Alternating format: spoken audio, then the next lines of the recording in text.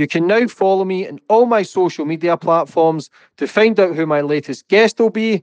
And don't forget to click the subscribe button and the notifications button so you're notified for when my next podcast goes live.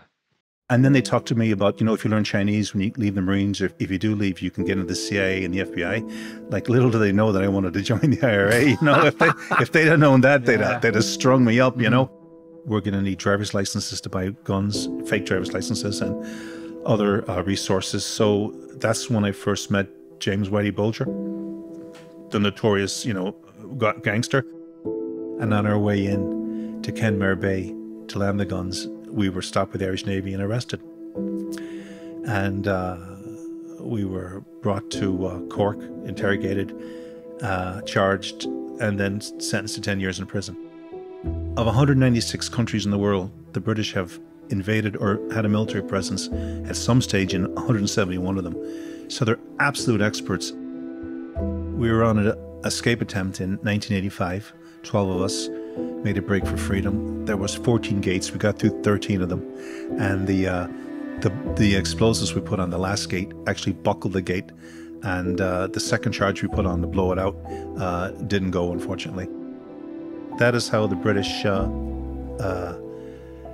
that's how a small country like Britain conquered half the world. They get one side to kill the other side. They're master manipulators. And it's very hard because it only works to the benefit of the enemy. It only works to the benefit of the British when Irish are killing Irish. It doesn't work to any, it doesn't work to any Irish benefit, We came up with a plan to disrupt electricity in the south of England for a period of time. We weren't sure how long it would take because we weren't sure how long it would take the British to respond to it. But we were caught then in London. Again, I believe we were informed on, and we ended up getting 35 years.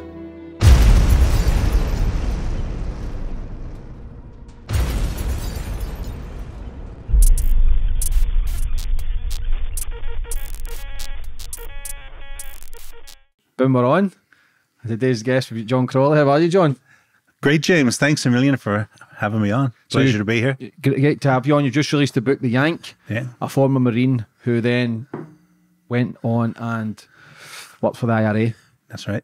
Sam Miller read your book as well, and he says you're the Jason Bourne of the IRA. That you are recon of the Marines as well, born in New York and involved in some of the biggest bits of madness probably in life that people would be shocked to hear. You get a 10 stretch. You also got 35 years after that. Yes.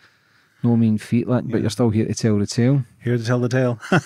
First and foremost, how are you? I'm great, James. Thank you very much.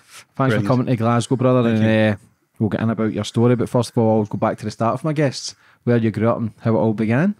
Well, I was born in Long Island, New York in May 1957 to Irish immigrant parents. My father was an immigrant from County Roscommon. My mother was from County Kerry. My father was in the U.S. Air Force at the time. He was doing a 4-year stretch to get some technical training and to accelerate his American citizenship.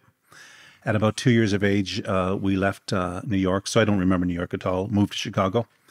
I grew up basically in Chicago. When I was 13, came back to Ireland for a full summer. Loved it. And then the following year, when I was 14, I came back to live in Ireland for good and go to school here. Yeah. I mean, to go to school in Ireland, yeah. How was it at school in Ireland at the time? Well, it was strange. Leaving an American high school, going to a country school down in Roscommon that my father went to. In fact, one or two of the same teachers were there, But I enjoyed it. I loved it. I took to it, I had a sister who went to boarding school and didn't like it at all. Went back to America, but I just took to Ireland and I loved it. And I loved everything about it. Yeah. The troubles started when you were at school then? The troubles had started, but I was down in Roscommon, so it had no effect on us whatsoever. So you didn't really know anything about it? I didn't know anything about it, no. When did you go back to America? Went back to America in 1975 at 18 years of age to join the U.S. Marines.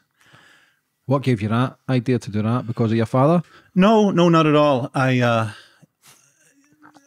had developed very strong Republican sympathies. I had been reading a lot, studying about the struggle. I had some family involvement. My granduncle was a senior IRA man in the Black and Tan War. And but his brother had been in the British Army and was killed with the Irish Guards in the First World War. So, you know, you had this typical Irish, different trajectories that Irish people went through. Some, you know, fought for Britain, some fought against it.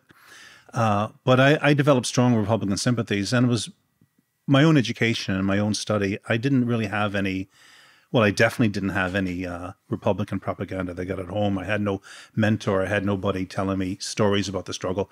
It was just, you know, reading history. And I developed, you know, a strong sympathy with the Republican struggle in the North. Having grown up in the States, I had a strong Republican ethos anyway, because the United States is a republic. We grew up every day, you know, we'd say the Pledge of Allegiance to the flag, and we talk about things like the republic for which it stands, one nation, indivisible, with liberty and justice for all. And those words resonated with me. And I thought Ireland should, you know, have the same chance to be a united republic. So I made up my mind when I was around 17 or 18 to join the IRA. Trouble was, I didn't know anybody in the IRA. It's not called the Secret Army for nothing. So I basically decided what I would do was I would go and join the U.S. Marines because I was an American citizen. I would try to get into a special forces unit, get the best training I could, and come home. And for two purposes, basically to test my commitment that I knew that if I went away for 4 years and came back and still joined the IRA, then I was committed to doing that. If I wasn't deflected or diverted by, you know, career opportunities or other things that could come up. And the other reason was to enhance my own professional development.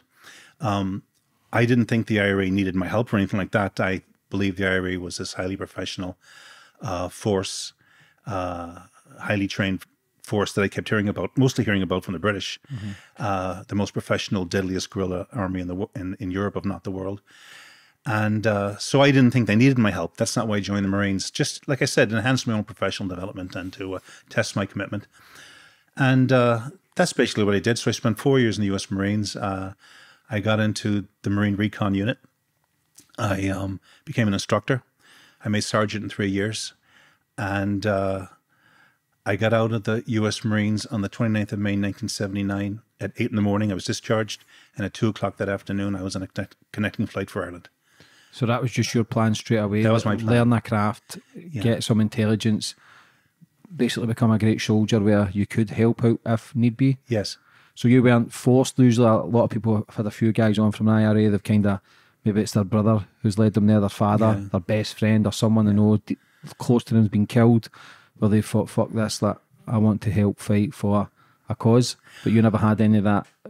No. I mean, the IRA is a volunteer organization and they call themselves volunteers, but I was a volunteer in every sense of the word. I absolutely and totally volunteered. I didn't volunteer from a sense of revenge, from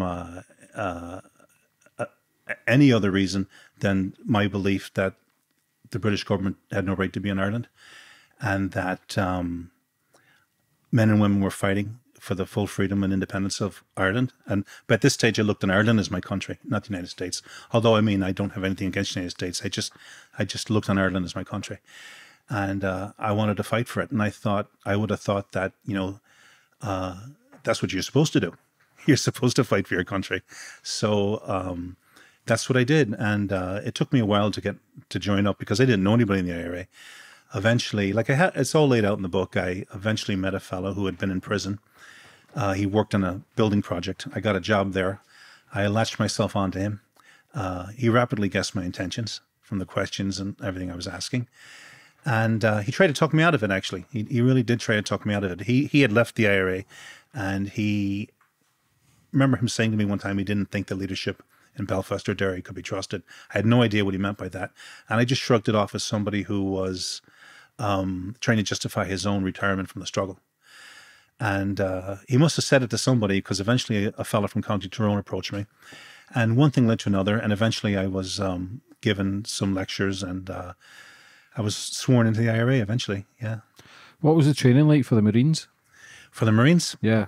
Well, most war movies or most military movies that you see are basically extremely unrealistic. But if you want to know what Marine Corps boot camp is like, watch Full Metal Jacket. Full Metal Jacket, the boot camp part of it is exactly how it was. I mean, the drill instructor in it was actually a Marine drill instructor, and the things he says in it, you know, I didn't know they stack shit that high. Steers and queers come from Texas, you know, almost all that stuff. It must be like a script. Heard it all in boot camp, right? Boot camp was a tough initiation into the Marines. So boot camp's only 13 weeks, and you don't train that much. It's really harassment and more or less testing your mettle. It's only after boot camp that your real training begins. And after 13 weeks in boot camp, excuse me, I went to advanced infantry training, and I kept trying to volunteer for recon. And the thing about it is, and I say in the book, like, whereas the Army Special Forces would sign guarantees that they'd send you to the training. Now, there's no guarantee you'll make the training. The vast majority of people don't get through the training, but at least they guarantee they'll send you. Marines wouldn't do that. So I took a bit of a chance joining them. But eventually, I got into recon, although along the way I had a lot of, people were literally laughing at me. I mean, at the time I was 18, I looked about 12, I think. I was about 10 stone, hard to believe now, you know. I was like a little weed, you know. And, you know, people picture Special Forces as these, you know, Rambo types and all, you know, and I probably did too. But I remember when I actually got to the recon indoctrination program, which is the 6 weeks initiation, torture session for 6 weeks. You know, there was about a dozen other guys there, and I was looking around me at these muscle-bound Adonises and these high school wrestlers and these weightlifters, and I remember thinking, oh my God, I don't have a chance here, you know. And within about 3 days, half of them were crying and going home, you know.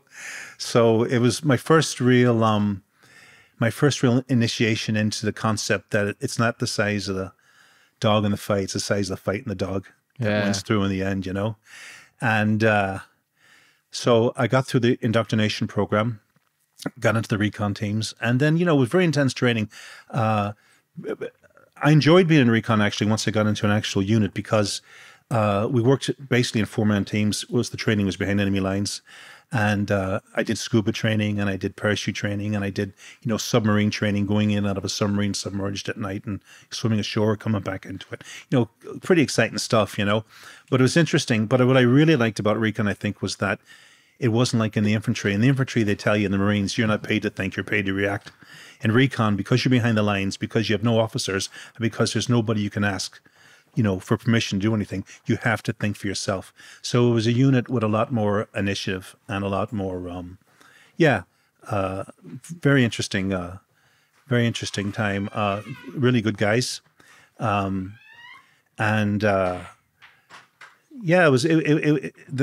was excellent training, and I learned a lot about leadership, and I learned a lot about, you know, what motivates people, and, you know, learned a lot about, you know, it's not what you say, it's what you do that counts, you know. Mm-hmm. Yeah. What is recon for people who don't know? I'm sorry, it's reconnaissance. Yeah, so that's the elite of the elite. That's the elite of the Marine Corps. Special Forces. At the time, yeah. Now it's called MARSOC, Marine Special Operations Command. But in my time, it was the Marine Special Forces Unit. And it was you're basically trained to go behind enemy lines and gather information, carry out raids, ambushes, that type of thing. Call in artillery, airstrikes, naval gunfire, you know, very comprehensive training, far more than you would get in an infantry unit. I remember being told one time, I was calling in airstrikes one time, F-4 Phantoms, you know, calling in airstrikes on a training mission. And I remember the officer there telling me he had worked with some South American Army, and he says down there, he says, you have to be a colonel before they let you use a radio, like, you know. But there was I, like a lance corporal, calling in airstrikes, you know. So it was just you know, a great difference in initiative and that type of thing. What's the training like to be in recon? Well, it's tough physical training. I mean, the toughest thing, there's two disadvantages that I found that made me kind of concerned I mightn't get through the training. One was I don't like heights, and you have to parachute out of planes. But, you know, like somebody once said, you don't got to love it, you just got to do it. And then I wasn't a very strong swimmer. I actually lied when I got interviewed for recon. You have to be a first class swimmer. And I lied and I said I was a second class swimmer and said I was first class, you know. But fortunately, the captain interviewing me didn't look at my records, you know. I did have a first class physical fitness test and all that, but I I found the swimming some of the toughest training. You know, the underwater stuff, you have to go in the water, your arms and, you know, your feet are tied together, your arms behind your back. You have to bounce off the bottom and you have to do what they call drown proofing, things like that. And it can really psych you out. Diving underwater at night, pitch dark blackness, you know. I was literally, after seeing the movie Jaws, that 1975, Jaws just come out, and I seen it just before I went to do scuba training in the Philippines. So I remember diving underwater at night in the Pacific. Wasn't a very relaxing experience, you know. But no, it was all good. It was all good. But it's like you know, it is 90% mental. It's psychological. You know, it's like they say, it's mind over matter. If you don't mind, it don't matter. Basically, you know. What's the main ingredient you think for people to pass these courses? Like you say, it's not the size of the dog. It's like, yeah. But what do you think? Yeah, what do you think the main ingredient is for people to pass that? Like, you're a young kid, 10 stone. Yeah. People are probably laughing at you. Yeah, they were laughing at me literally. Big 14, 15 stone men crying like little babies. Like we actually spoke about that in the car before. Like, we're talking about so-called gangsters. People expect them big and burly with slash marks, but it's all about not breaking. As a tough man, people who don't fucking quit, people who never say die. Like, what would you say the main ingredient is for people to pass these sort of courses? It's just an absolute determination not to fail. No, a determination not to fail. And as like we were talking about earlier, like, you know, you'll often hear the concept of a hard man. See some guy with a shaved head, tattoos, and he might beat the shit out of somebody, you know. But to me, a hard man, a real hard man, is hard on himself first. You know, if you can be hard on yourself, if you can be tough on yourself, you know, and I find that people like that tend to be, you know, more empathetic towards others. You know, I like a man who's hard, can be hard on himself, but keep a sense of humor and not show any cruelty. You might have to do in wartime violent things, but not cruel. You know what I mean? I you know, in other words, a real soldier. You know, not just a murdering thug, you know. How was that installed into you then to never quit at such a young age? Who did you get that from? I didn't get that. That's one of the inner things you find out about yourself when you join. You don't know what's there until you find out. There's no way. You just don't know. And I remember a Marine recon instructor, and I later became one myself. And I remember him saying to me, you know, this training isn't designed to get people to quit. It's designed to get quitters to quit. And they would tell you themselves, they'd watch guys coming in. They had no way. They could just never figure out who'd pass and who wouldn't. It's an inner strength. You either got it, you don't. And you really don't know if you got it until it comes time to step up to the plate. You became a sergeant at 20 years old? I was a sergeant at 21. Yeah, I made sergeant in 3 years. Yeah. That's young, no? That's very young. I had several meritorious promotions. I did a lot of opportunities. They came to me, it's in the book, like they wanted me to learn Chinese. They told me from my entrance exams I had a high language aptitude.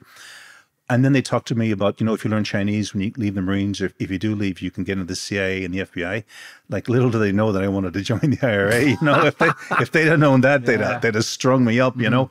But I didn't want to make it a career. And then I got a chance when I was in advanced infantry training school. I was called out to an administration block, and I had no idea why. It was a very unusual thing to happen. Excuse me. And there was a young naval officer there, and he asked me would I go to the Naval Academy in Annapolis. Now, the Naval Academy in Annapolis, it usually takes a congressional recommendation or a state senator for you to go there. So they were offering me the opportunity of a lifetime right there and then, but I had to sign away 10 years of my life. So they're going to take, after infantry training, they were going to put me into a 9-month prep school, 4 years of the academy. After 2 years in the academy, I could choose whether I wanted to be a commissioned officer in the Navy or the Marines. But then I had to give 6 years guaranteed service. So like 10 years right there and then. But I was determined, you know, to go home and join the IRA. Of course, I didn't tell them that, you know.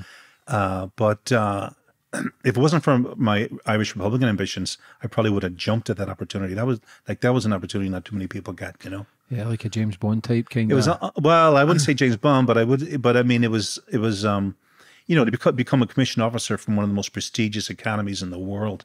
You know, it's top notch stuff. Like, you know, was the money good? I'd imagine it would have been. I never did it, so I imagine it would have been very good. Yeah. So when you come back to Ireland, then how long did it take for you to join the IRA? I'd say about 10 months, about 10 months. Pretty fast as well. Yeah, so yeah. Will you try to make waves when you come back to get attention, or how does it work? No, I was trying not to get attention because, I mean, it's supposed to be a secret army. I had no idea how to join. Like I said, I even considered at one point maybe joining Sinn Féin, the political wing, and then maybe trying to get to know people that way. But then I thought, well, that's kind of stupid because if I do that, I'm known right away to the special branch and everything. So it took a bit of figuring out. But like I said, I eventually found out this guy worked in the building site and building project. And I got in there and I approached him. Had that not worked, I'm not too sure what I would have done because, you know, unlike the Marines, the IRA doesn't have recruiting offices. So, you know, but look, it was a test. I thought it was a test of initiative and resolve. You know, I think I'd shown those qualities in recon. And it's like anything else. If you really want to do something, you'll do it. Yeah. So you come back, you join the IRA. Like, what does the Troubles mean to you? Well, the Troubles to me meant I look on the British claim to jurisdiction in Ireland as an act of war. I mean, the fact, you know, that they claim jurisdiction in Ireland to me is, you know, they have no right to be in Ireland. And so I looked at it as an act of war, as if anybody, you know, invaded Britain and claimed jurisdiction in part of Britain, I'm sure they would look at it as an act of war, you know. But, you know, there was an ongoing fight to resist that. I didn't, but it's very important, you know, to put things in perspective.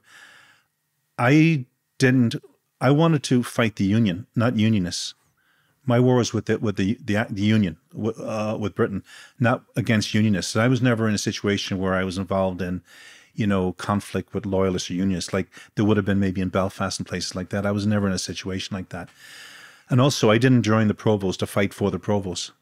I joined the Provost to fight for the Irish Republic, to build a 32 county national democracy within an all Ireland republic. And that was my goal and the goal of most Republicans. And I thought the goal of our leadership. So why not the Unionists? Why were they not a target for you?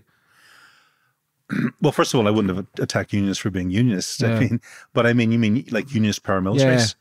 Well, because I wasn't in an area where that was a factor. Mm-hmm. I was mostly around the border and in rural areas, things like that.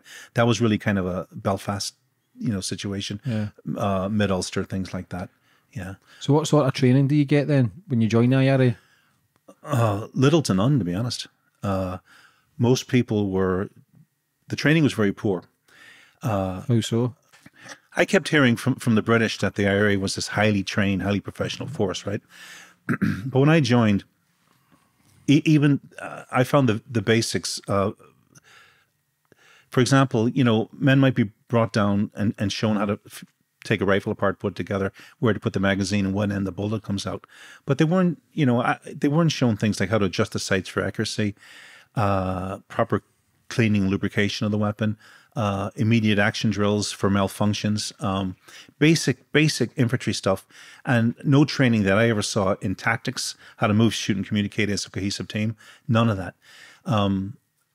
The IRA was good at explosives, and they had a very good engineering department, and they were able to manufacture a wide array of improvised devices like mortars, rocket launchers, things like that. And they probably inflicted most of the casualties on what we would consider the enemy than gun attacks and things like that. Also, I found that sometimes the training was counterproductive because sometimes people were told the wrong thing. For example, I heard men being told at camps that the British Army helmet was bulletproof to high velocity rifle fire, which it wasn't. And, you know, a lot of misconceptions like that. And I found it hard to really understand why that was the case, because the IRA was full of people who had professional military training. There was a lot of people in the IRA who'd been in the British Army. And I know people in the IRA who'd been in the Paris, had been in the Royal Marines. A lot of them had been in the Irish Army. So there was a pool of professional knowledge there. But for some reason, there was never a skills audit done to bring that together and to train people to a high level. We had school teachers who could develop lesson plans and devise a course structure. We had artists who could, you know, devise informative training aids. And, you know, a lot of stuff I saw was very easily resolved, I thought. But for some reason, it never seemed to be. Do you think that's because you were a recon in the Marines? You've seen a lot of the kind of not as strong and as tough as that the young kid going in, or somebody who thinks they're getting normal training, but you're just saying it's basic stuff. But do you think that's because you were in the Marines and you went to a high level of understanding how a true balance works? Well, not really, because you see, the laws of physics don't change between a professional army and a guerrilla army. I mean, ballistics are ballistics, a trajectory is a trajectory, whether you're in Marine Recon or an untrained guerrilla fighter. You know, to be an accurate shot, to be, you know, to learn the marksmanship fundamentals, you have to have the basics. And they're very, very easily given to people. I mean, it's not rocket science learning this stuff. But I found it, I found the level of training quite poor. Not to criticize training officers, because many of them had very little training themselves. A lot of them were doing a very thankless job under very difficult circumstances with very limited resources.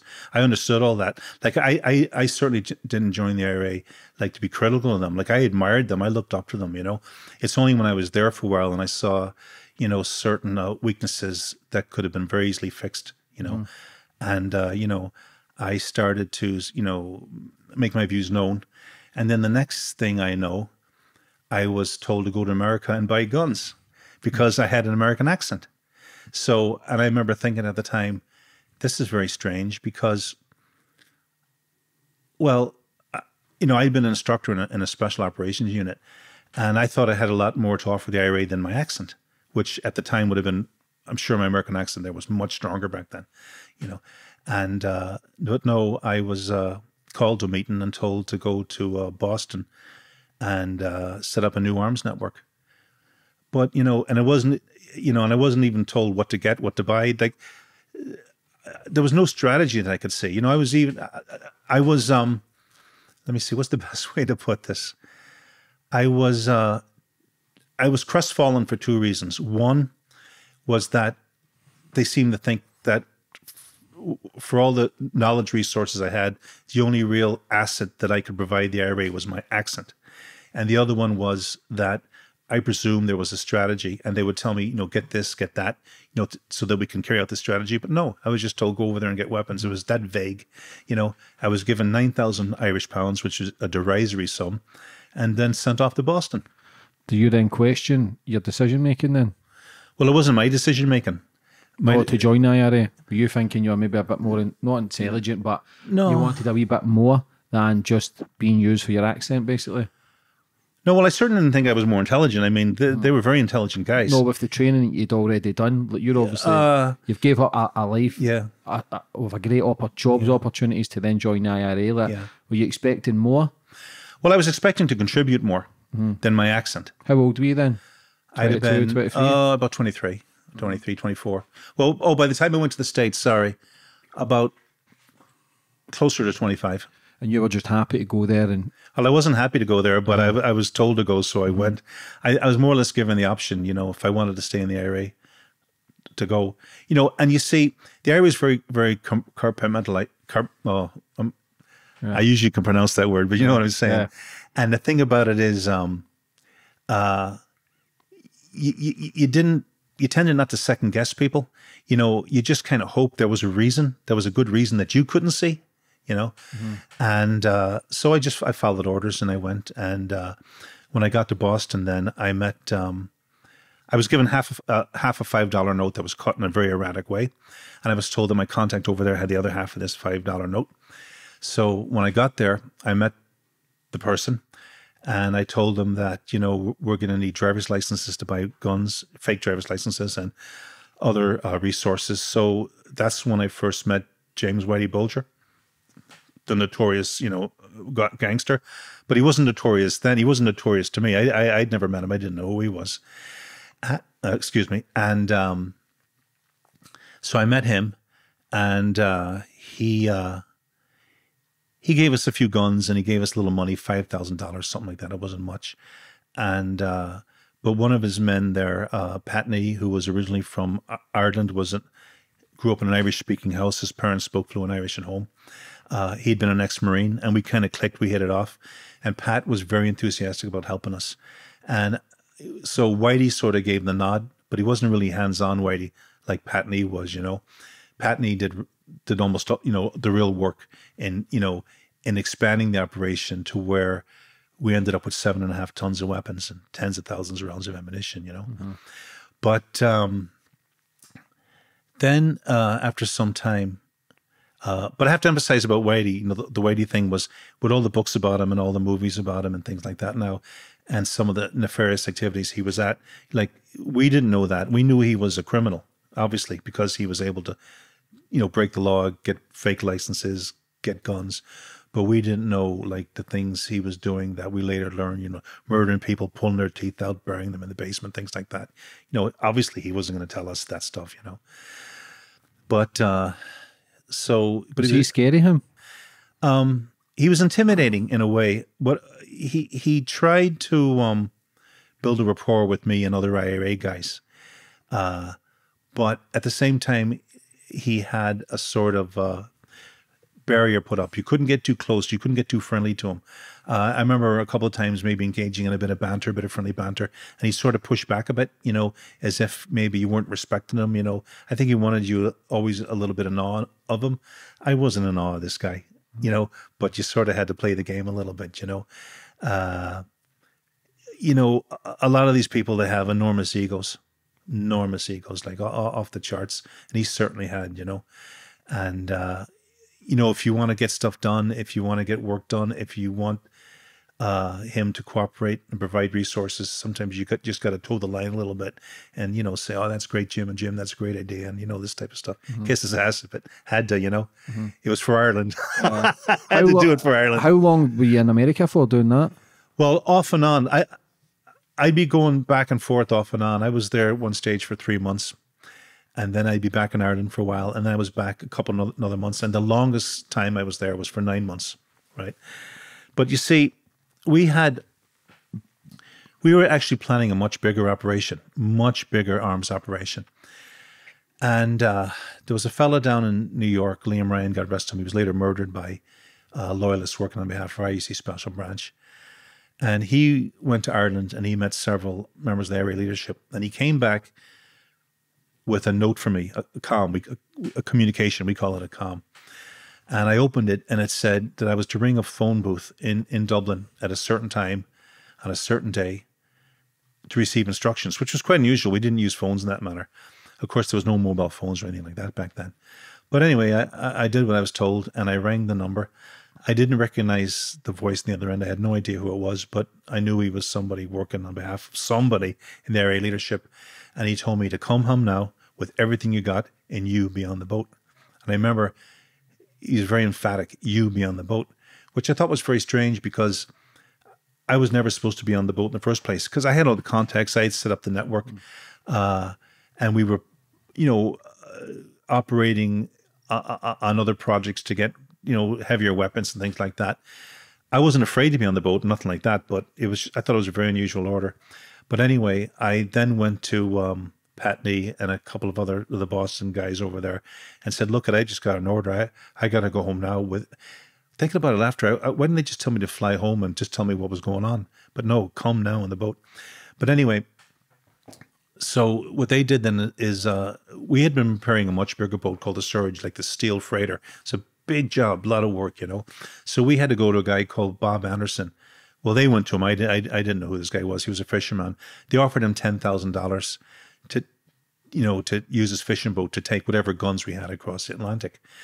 And so he was offered $10,000 and other inducements, like, you know, they were going to buy thousands of dollars worth of bait and things like that. He could sword fish on the way home and make tens of thousands of dollars from that and keep all the profit.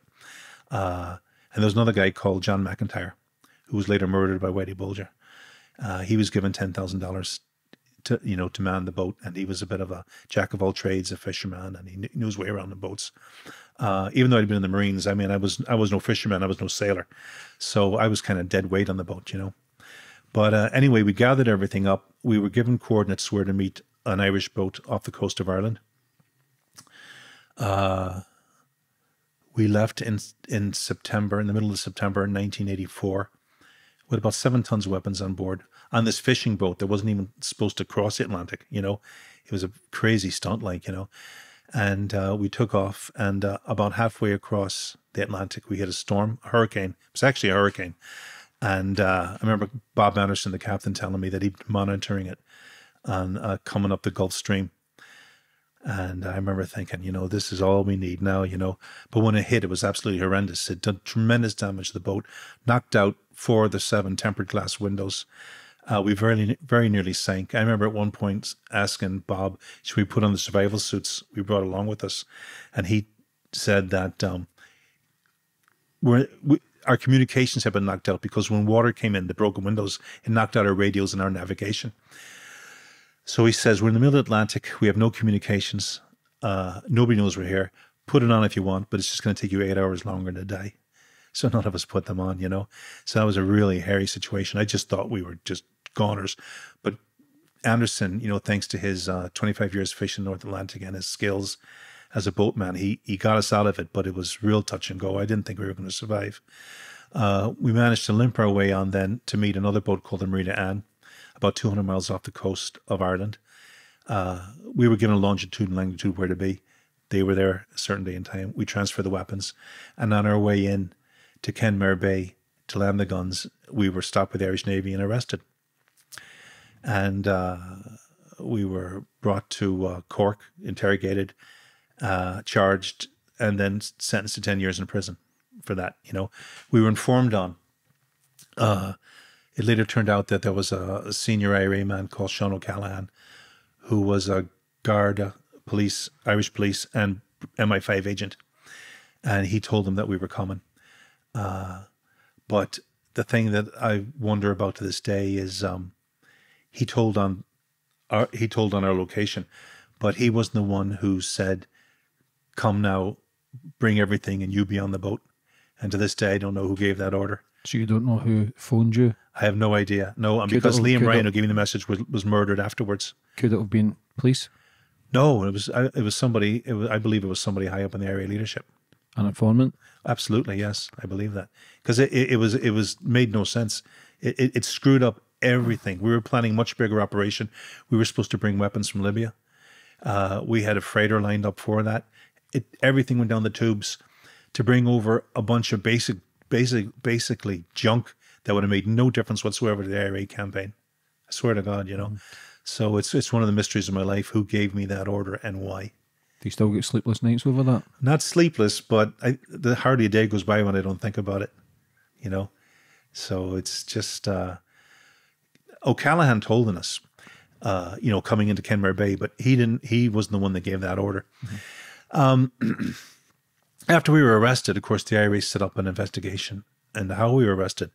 And, you know, the initial suspicion would have come on a mistake I made, because I was told before I left that only 6 or 7 men in Ireland knew about this operation. So if it went, you know, pear-shaped, it had to be me for either trusting the wrong person or doing the wrong thing. It's basically told that, right?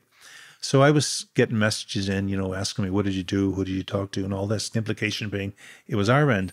And I remember thinking, now, hold on a wee second, right? We were given a longitude and latitude where to be in the Atlantic. But I didn't know we were going to Kenmare Bay. I had no idea the boat coming out to meet us was the Marina Anne. I didn't know anybody on the Marina Anne. I didn't know where the boat in Ireland was based. We could have been going to Donegal, Sligo, Waterford, anywhere. No idea. Nobody in the American end knew either. But the Irish Navy knew, and they were waiting for us, and I know I didn't tell them. Mm-hmm. Now, we learned later that Sean O'Callaghan told them that we were coming to Kenmare Bay, but like he wasn't the one that told them. You know, he wasn't the one that told me to come now, bring everything, and you be on the boat. Mm-hmm. So it's one of the mysteries of my life, you know. Where were you getting the weapons from? Well, mostly gun stores. You know, we were going around buying weapons. There was some IRA weapons over there that from previous purchases that were there. Liam Ryan, like I said, my friend who was later killed, had some stuff stored. He gave it to us. And then Whitey Bulger had some stuff.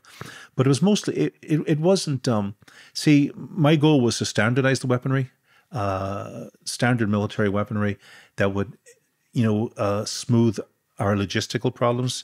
Like, for example, you know, you could have 8 IRA volunteers in operation, everybody with a different rifle. everybody with a different caliber. It was a logistical nightmare and a training nightmare. So standardizing that was, I thought, an important step. But the stuff in the Marine Anne was, some of, there was some good stuff on it, but it was mostly just basic infantry stuff, a lot of stuff thrown together, stuff we'd got from Whitey Bulger, things like that, a mishmash. But the bottom line, it would have made no difference whatsoever to the IRA campaign if that had got in. None. Yeah, but 7.5 tons is still a lot of weapons. It's a lot of weapons, but it would have made no difference to the IRA campaign. It wouldn't, because the IRA already had rifles and stuff like that, and I think what the IRA needed more than weapons was proper training on the weapons they had, and better tactics and things like that. What sort of stuff were you going to do bigger before that shipment? Well, we in the States we were just making progress on getting 50 caliber sniping rifles, that would penetrate the jackets and the armor here in the north, and we were working on the Libyan shipment, which no secret now. I mean, stuff came in from Libya and Ireland in the mid '80s. That I'm not talking out of school here. It's public knowledge. Now, when I say we're working on it, I wasn't working on it. We were only supposed to transport it.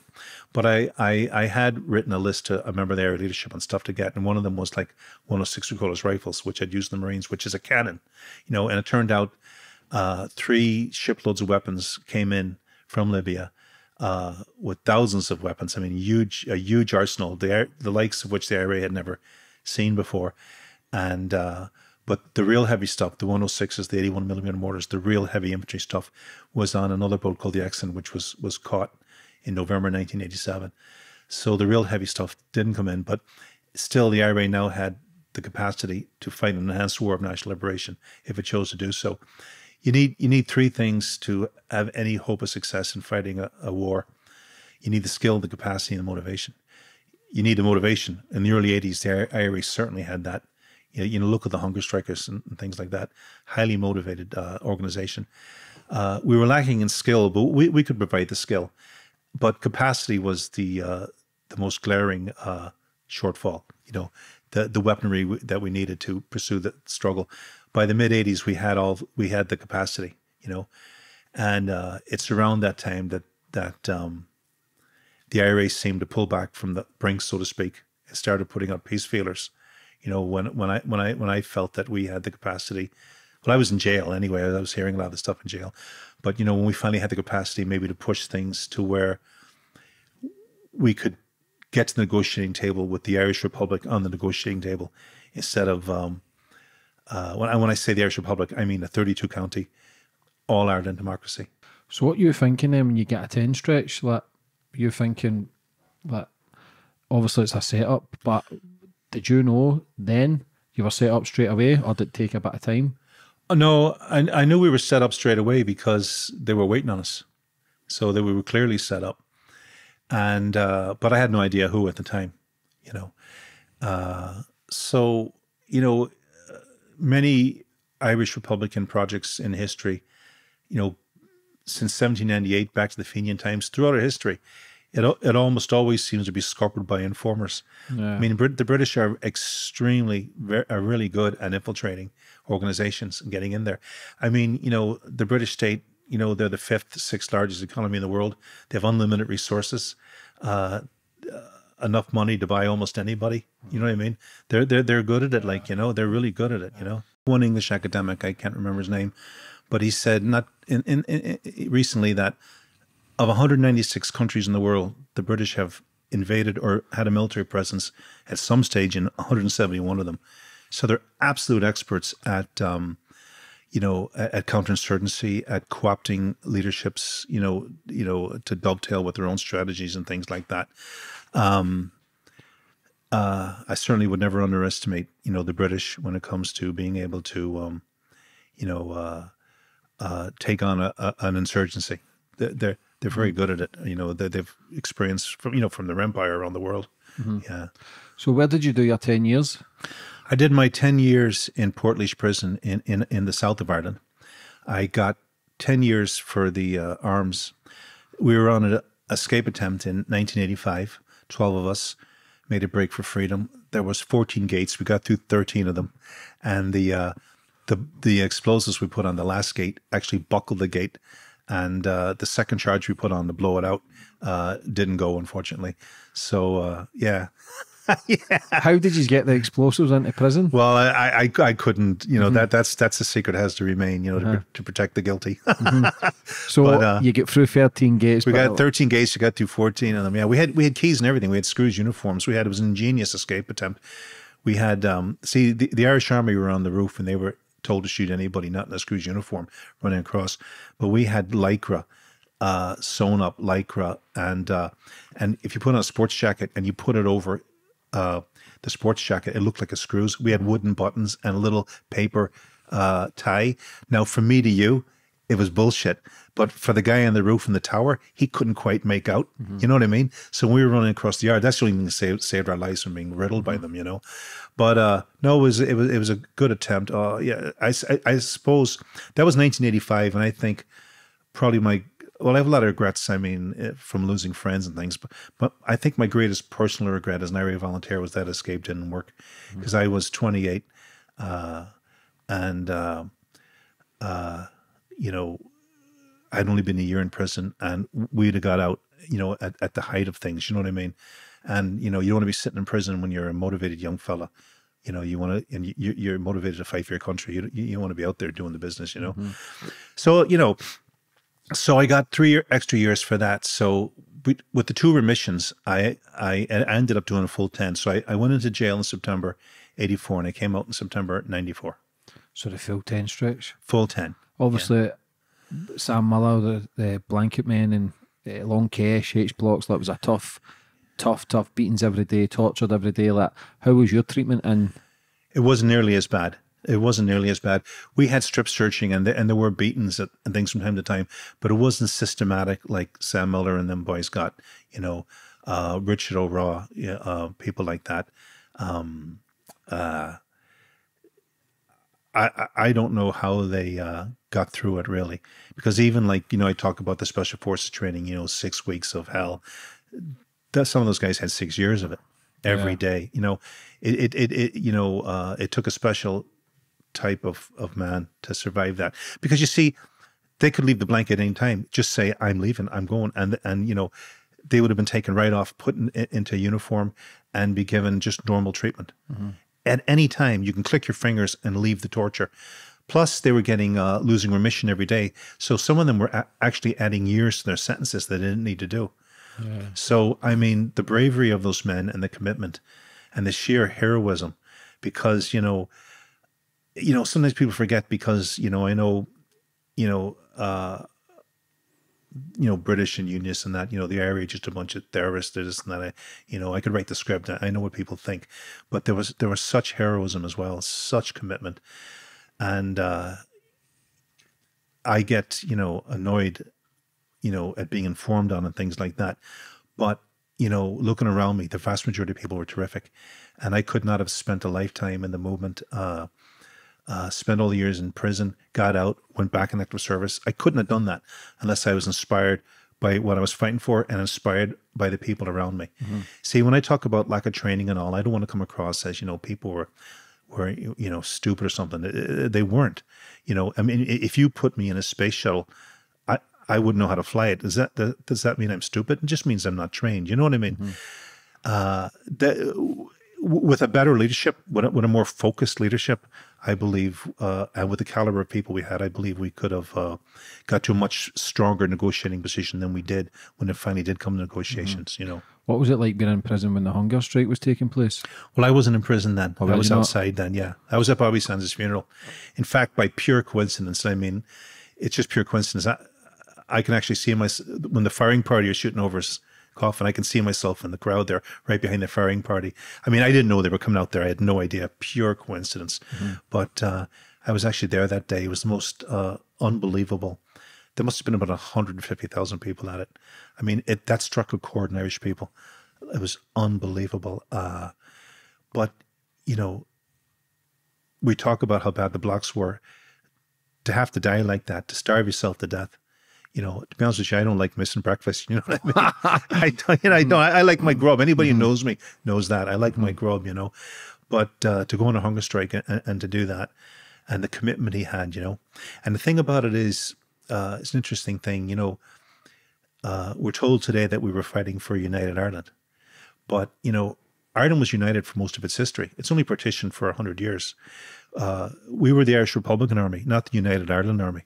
And I think Bobby Sands understood that very well, because when he went on hunger strike, he wrote a message that was later made public, and it said, "What's lost here is lost for the Republic." And when he was in a prison mass later on, he passed a message to one of his friends in the mass, and the message said, among other things, "Tell the boys the Republic is safe with me." He didn't say United Ireland. He said the Republic. See, when it went on the first hunger strike, like Bobby Sands and that, did she not sign the agreement to say that everything was fine? They were going to give them their normal clothes, and but then she took it back straight away. That's my understanding. I don't know all the ins and outs because I wasn't involved in those negotiations. Somebody who would know a lot about Sam Miller says that. Sam Miller, Richard O'Raw too. Richard O'Raw, actually, he was instrumental in getting my book to the publishers. Belfast lad. He wrote On the Blanket. It's all about that stuff, and he's written several books since. And Richard O'Raw had very comprehensive knowledge of that time. But it is my understanding that there was the Brits reneged. Which is a surprise. Yeah. When we say the Brits, I got to make something clear, James. When we talk about the Brits, really, we're talking about England. England is 85% of the population of the UK. It's 86% something of its gross domestic product. I mean, the Scottish and the Welsh aren't really an issue. It's England. We say Brits, but it's really England. English politicians are the most bloodthirsty in dealing with the IRA, and the most strident in trying to maintain a constitutional link with Ireland in some way. You know what I mean? How was it at Bobby Sands' funeral? Did that fuel you to keep going? Oh, absolutely. And it because that changed history. That was a game changer. It changed history. It changed history in a lot of ways. But I think, it was a powerful historical moment. But it was also a very frustrating time because, again, we didn't have the capacity to hit back in the way we would have liked to hit back against the British. So it was frustrating too. People wanted to, you don't fight a war for revenge. That's crazy. But you fight a war to achieve certain political goals. But there's no question that young fellas at a time like that want to hit back. They're motivated to strike back at the enemy, and there really wasn't the capacity at the time to do that.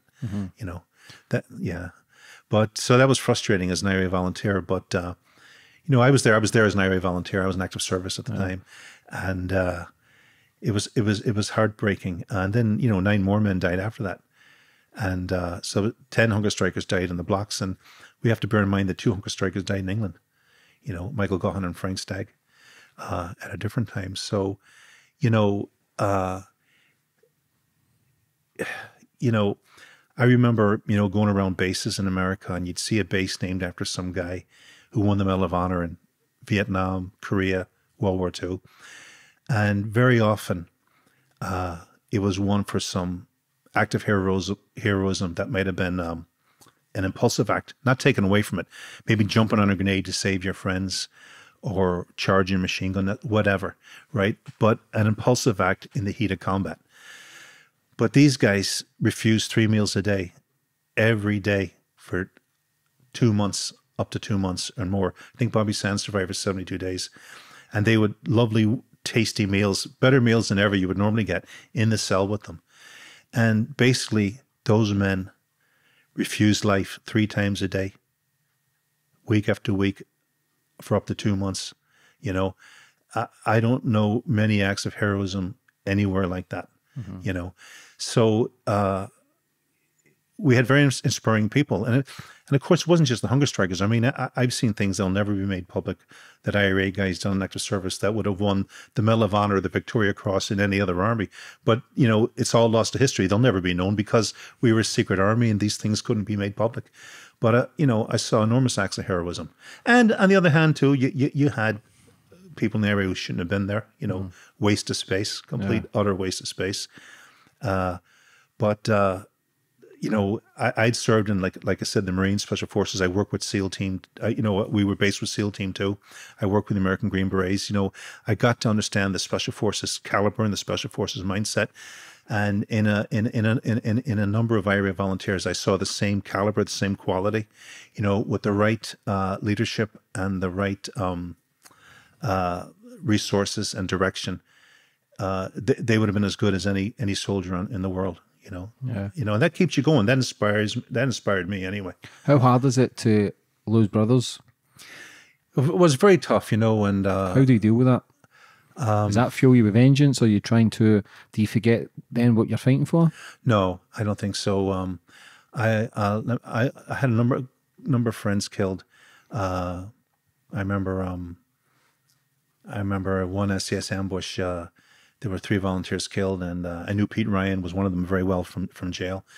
And Lawrence McNally, he'd been helping me buy guns in the States, and we actually lived in a flat together for about 4 or 5 months. So we were real close, really good mates, And I knew a good few fellas killed over the years. Guys I was in jail with, guys I had, guys you slept in the same bed with, and things like that, in houses and that, By the way, don't yeah. I mean, slept, and yeah.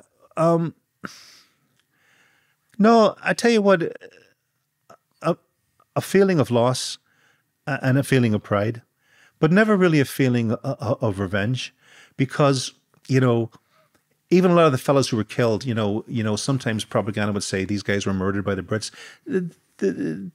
They would prefer to say they were killed in action. They were fighting for their country and they were killed in action. They volunteered to do it, and they went in, knowing what they were at. And, if they paid the price, they paid it willingly. Mm-hmm. Nobody wants to die, but, the thing about the IRA is, if you don't want to go to jail and you don't want to get killed, don't fucking join the IRA. Mm-hmm. It's a good first step. Yeah. You know what I mean? How hard was it to see Irish killing Irish as well, though? Well, that is how the British, that's how a small country like Britain conquered half the world. They get one side to kill the other side. They're master manipulators. And it's very hard, because it only works to the benefit of the enemy. It only works to the benefit of the British when Irish are killing Irish. It doesn't work to any, it doesn't work to any Irish benefit, But I think it's important when you're involved in something like that to try to look at the big picture and to see who the real enemy is. And the real enemy was, as far as I was concerned, British strategy in Ireland. If you focus too much on your real enemy is the loyalist or the unionist or the guy, because everything's parochial, and things could get too parochial, and you get tied up in sort of maybe an almost tribal thing. You know what I mean? And it's easy to see why that would happen. I mean, people often wonder, why did the Indians not get together and, fight the white men in the West? I mean, the Indians were working for the cavalry here, killing each other. See that tribal thing, that tribal stuff, that you have that everywhere. You have that everywhere. And a power like Britain exploits that, exploits it. But they sort of created the tribes in the first place, because Ireland was a separate country with a separate language and a separate culture, and they planted Ulster as an act of ethnic cleansing, bringing Scottish and mostly Scottish and English planters in there to turn Ulster, which at that time was the toughest nut for England to crack, into what an area that would become like a dagger almost aimed at the heart of our national cohesion.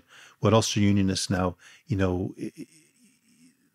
saying that they don't want to unite Ireland, they don't want to live in an all-Ireland republic.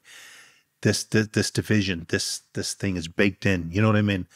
And but it was planted by the British. It was designed to be that way. If you read what they were saying at the time of the plantations, they were open about it. We're going to make Ireland English, or we're going to make Ireland British. And even the Edmund Spencer, the famous English planter in Elizabethan times, said that the Irishman, well in time, quite learned to forget his Irish nation. And that was the plan, to wipe out the Irish nation. So see, after your 10 years in prison, was it just straight out and back to normal duties? With the IRA? Yeah. Yeah, well, you know, there was a ceasefire. You see, what happened was the ceasefire came in on the 31st of August, 1994, the first ceasefire. So I got out on I think the 10th of September. So I actually got out 10 days after the ceasefire. And a lot of people at the time thought I got out because of the ceasefire. And I was saying, I did every day of my time, you know. And so, you know, things were in a state of flux. We didn't know really what was happening. I think the question was, were we running rings around the Brits, or were the Brits running rings around us? We didn't know. And because the IRA was so, you know, you never really saw the big picture. It was all, compartmentalized. Oh my God, why can't I pronounce that word anymore? But I think the only people who really had the big picture, in fact, I know the only people who had the big picture was British intelligence. They had the big picture, you know, and they were able to, I was talking to a journalist one time, I won't say who he was, but he was telling me that he was talking to a member of the FRU, the Force Research Unit, the British Army's military intelligence. And he said the way that they used to work would be, it'd be like, say, you're an IRA man and I'm a UFF man. We're at the table here playing chess, right? Turn out the lights, right? There's the chess pieces there. Turn out the lights. But the FRU man is there with his night vision goggles on. He comes in, he changes all the pieces around. Then they put the lights back on. You know what I mean? And it's a mess. You know what I mean? And that's what they do. They manipulate, and they take out this person, they take out that person because they want to get this person up, you know. They got to kill the right people, buy the right people, jail the right people, you know, to get where they're going. But when you get out after your 10, where did you straight back to business? Well, because there was a ceasefire on, I volunteered immediately. But they told me take a break for a while, and you just been in 10 years. Yeah. And you know, they do that anyway. They don't like people to then you need to sell your head a bit and take a bit of a break. But I was more or less back at business fairly quickly. We were planning at that stage, maybe operation, not maybe, we were planning an operation in England at that stage to knock out the, or to disrupt the power supply to the southeast of England for a period of time. The thinking behind it was that there had been 2 bombs in the city of London, at Bishopsgate and at Baltic Exchange. And those 2 bombs caused more financial damage to the British economy than the 10,000 explosions in the whole course of the Troubles. And so they set up a ring of steel around the city of London, and over 1,500 cameras, nearly impossible to penetrate. So, you know, we kind of came to the conclusion then that if you were in Bonn or Frankfurt or Tokyo or Wall Street and you were phoning somebody in the city of London, you don't care if he's in a palatial office or a tent. All you care about, can he answer the phone and can he use the computer? And you can't do that without electricity, you know. So we came up with a plan to disrupt electricity in the south of England for a period of time. We weren't sure how long it would take, because we weren't sure how long it would take the British to respond to it. But we were caught then in London. Again, I believe we were informed on, again. And we ended up getting 35 years in prison for that. And about several weeks after we were convicted, I was approached by a prison officer who said the 2 Americans wanted to see me from the American embassy. And I said, well, I'm Irish and I have an Irish passport. I have nothing against the United States, no problem with the Americans. But, you know, if I have a consular issue, I'll deal with the Irish embassy. So the prison officer went away, came back about an hour later and said, they said, you will want to see them. You will want to see them. So I thought, oh, you know, what's this about? I started thinking, is this a legal issue, something to do with the Whitey Bulger case? Maybe that they're going to extradite me to the States over Whitey Bulger, or something to do with Whitey Bulger. And then I was thinking, well, that doesn't make sense because I just got 35 years a few weeks ago. So, and then I thought, are they going to tell me, well, after your 35 years are up, you're coming back over, you know? I had no idea. So there were 2 other prisoners, 2 other IRA prisoners there. And I approached them and I says, you know, I want to find out what's going on here, but if you don't think it's appropriate, I won't go. And they says, no, find out what they want, right? So I went out to this visiting box, and it was kind of like this, there was a man and a woman seated across kind of where you are, James. I was here, and the woman had a face on her like a slapped arse. She'd have probably burned me at the stake. I could tell right away her hostility was just pouring out of every pore of her body, right? The other guy there was a very distinguished looking guy, crumpy coat, but an amiable, friendly demeanor. So the woman spoke first, and she said, how are you being treated here? I says, great. Everything's great. What's the food like? Best food I ever ate in prison. Best ever. And are you getting reading materials and stuff like that? I says, yeah, there's plenty to read. See, I knew what she was getting at. She wanted me to be whinging and whining and begging, to get me out of here in some way. So I knew that. So I started letting on, like I said in the book, that I just got a 35-year ticket to the Playboy Mansion. Now, I mean, I hated every minute of it. It was a nightmare. It was just, it's like you're buried alive in this place, this special security unit. Hated it. But I wasn't going to start, crying and whining and looking deals. That wasn't going to happen. So then she says, oh, you certainly don't got a lot to complain about. And then she was quiet. Then the other guy, big smile, handshake. He says, John, I'm with a different agency. As soon as he said that, I knew it was CIA. And as soon as I realized that, I knew what was coming, a sales pitch, right? So he says, John, I've been following your career with some interest. And I said, oh, right. And he says, John, we can leave the visiting box right now. He says, you don't even have to go back inside. We can walk out right now. He says, we'll have you on a plane for America tomorrow morning, he says, and we'll give you a lot of money. And then he kind of leaned forward and he says, John, a lot of money. He says, all you got to do is tell the security forces here where the explosives are hidden. And I says, are you aware I've already done 10 years in prison? He says, yes. And I says, well, then you'll be aware. I says, I've been in prison before. I know what's facing me. I says, I'm not going to become the hard man now, begging to see you in a year's time. I says, I'm not going to betray my country. I'm not going to betray my comrades. It's just not going to happen.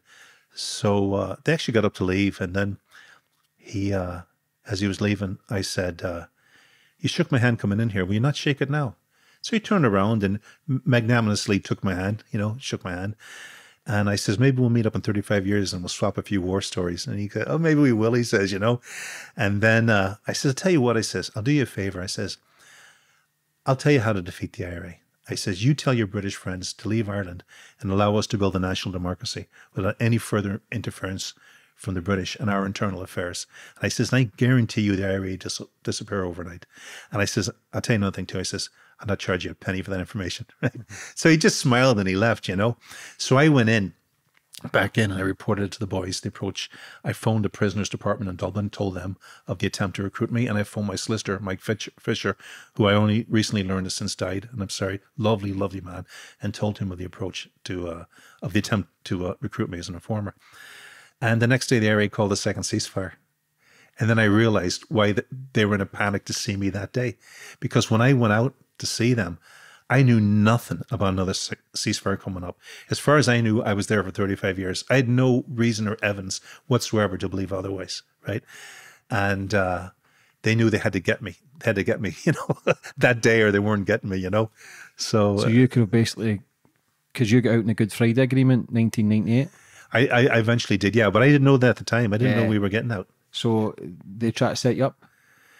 Well, they tried to recruit me when they thought when they knew I was doing 35 years. Yeah. You know what I mean? But that shows you the caliber of man you are, not to turn snitch like majority of people do. Like, did you struggle with that as time went on? You realised there was a few informants working for the IRA? Oh, of course. The IRA had a lot of informants, and at a very high level too. At a very high level, but the vast majority of people were sound people who made tremendous sacrifices. And, you have to sacrifice a lot in the IRA. You have to sacrifice so much normality. It's a life of poverty. You never have money. It's dangerous. You never know. I mean, when I was out, I remember every Christmas, my Christmas dinner, I'd always think, will I be dead or in prison this time next year? And, well, eventually I was in prison, and then, but, so while, there were people betraying us, the vast majority of people were sound, you know. But the trouble is, in a small organization like ours, it takes very few people to do a lot of damage if they're the wrong type of people, you know what I mean? And but the Brits, you know, they're good. They're good at it, you know, and they have unlimited resources, unlimited time. You see, British intelligence guy, he's sitting back. He's on a wage. He's on a pension. You know, he's got all the time in the world. You're an IRA guy. You got no money. You got no prospects. You're trying to stay alive. You're trying to stay out of prison. But this guy can sit back and play the long game. Much harder for us to do it.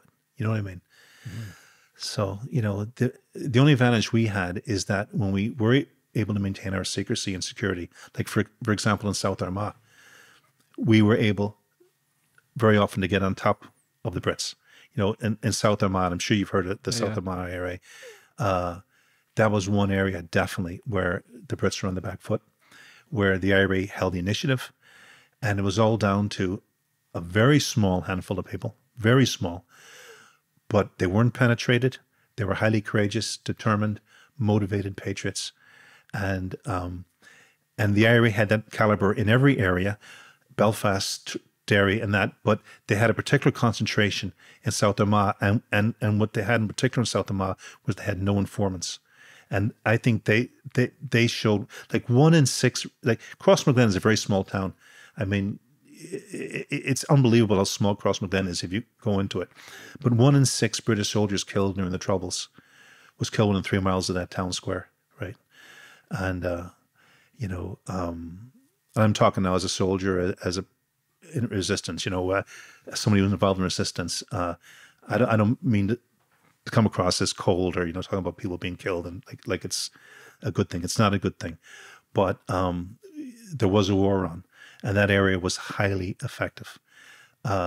Again, no informants. And I just sometimes wonder what the IRA could have done if it had replicated that in 1 or 2 more areas. I think it would have been you know, I think we'd have been on top of the situation. Whereas I believe towards the end, by the time the IRA had signed up to the Good Friday Agreement, that the British very much held the initiative and were very much in control of the strategic environment across the board. Even though the IRA tried to portray it as a stalemate, there was no stalemate. Mm-hmm. I mean, the Brit outside of a small enclave in South Armagh, the Brits could basically go anywhere they wanted, and they commanded the whole area. Excuse me. The IRA certainly couldn't do that, and we were infiltrated. Like, I don't think we had senior members of MI5 working for us, giving us information, but they had they had our head of security, Scapatici. You probably heard of him, mm-hmm. Steak Knife, the head of IRA security. The man in charge of our security was a British agent for years. And a lot of people believe that's just the tip of the iceberg. You know, it's scary when you think about it, you know. How many British soldiers were there, and how many people were in the IRA? Well, tens of thousands of British soldiers went through the North over 30 years. It was, I don't know the number, but I know around the time of the hunger strikes and around the time I joined the IRA, there were 30,000 Crown forces in the North. If you take regular British Army, UDR, RUC, in a 6-county area, approximately 30,000. And there would have been, at the most, maybe 300 active IRA men, you know, but there would have been a large amount of helpers and things like that. But, you know, but you find in areas, it was a very small number of IRA men really did the operations. It was a very small number. And I think people would, like, again, I talk about South Armagh, but how shocked people would be if they knew how small a number of people was actually doing the main operations there. It was just a handful of people, but they kept it tight. They kept it quiet. It was harder to do that in the cities. You had more men, and I think the Brits had more opportunity to infiltrate. But I mean, every area produced top caliber man. I mean, Bobby Sands was from Belfast. You know, Francis Hughes from South Derry. Every area produced very high caliber people. You know, but don't get me wrong. I mean, there were people in the IRA who shouldn't have been in it. You know, and as I said, there were people who were complete wastes of space. You know, and that weakened us. But on the whole, like I said, I couldn't have maintained, you know, a lifetime of commitment to that unless I was inspired by the people around me. And for the most part, I was. The news is a very powerful tool to manipulate any human being. Like, was there any other bombings that were blamed on the IRA that weren't? There were definitely bombings, and The IRA never deliberately kills civilians, right? I would never have joined an organization that would deliberately kill some guy's family walking down the street. I mean, but it happened. It happened. A lot of times it happened because of lack of attention to detail. Maybe have to phone in a warning and not realize that the 3 phone boxes in a row are broken. Things like that. Lack of attention to detail, like I said, lack of planning. But there were cases, definitely, where the dark-handed British intelligence was involved in some atrocities by tampering with devices and things like that. And I believe in the next couple of years, I don't want to go too far with this because I don't want to betray confidence. But I believe in the next couple of years, there's a couple of things are going to come out that's going to make that clearer on a number of operations that were actually acts of sabotage on behalf of the British state, or in which IRA men working for the Brits, that did happen. I mean, that absolutely did happen. But I don't want to absolve the IRA from blame for things they were involved in where innocent civilians were killed, where it was due to incompetence or whatever on their part, because that did happen too. But I would never have joined an organization. I mean, if somebody told me I'm going to go out and I'm going to deliberately kill civilians, I'd shoot them myself. I know, seriously, like, I mean, oh my God, it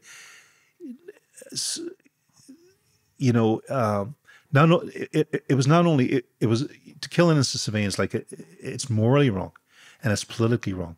It damages the struggle. It sabotages what you're fighting for. I mean, you want to look back in history someday if we achieve our full goals and look back with pride at what we've done. And you can't look back at innocent civilians killed with pride. Nobody could do that. Now, having said that, I was never involved in an operation that killed innocent civilians. I was never, the vast overwhelming majority of IRA men were never involved in operations where innocent civilians were killed. There was a small handful of cases where that did happen. And it was either the result of incompetence, poor intelligence, or in a number of cases, and like I said, I believe this may come out in the next 2 or 3 years, the dark-handed British intelligence was involved in some of them, It is hard to see other humans killing other humans. Like, for me personally, there shouldn't be any wars, but I've said this before in the podcast, but if somebody was to invade Scotland, like, we've never been invaded, we've never had other people here trying to take over our country, and I can assure you, if somebody trying to invade Scotland, I'd be the first to grab a rifle and stand to try and protect my family. Do you know what I mean? Like, you'd send them home to think again. Wouldn't you? Yeah. Wouldn't you? Of course, man. Of course, what you're going to do. For people to make assumptions and think. You never want to see any humans hurt any humans. But this has been going on for hundreds of years. Yeah. Wars, power, greed.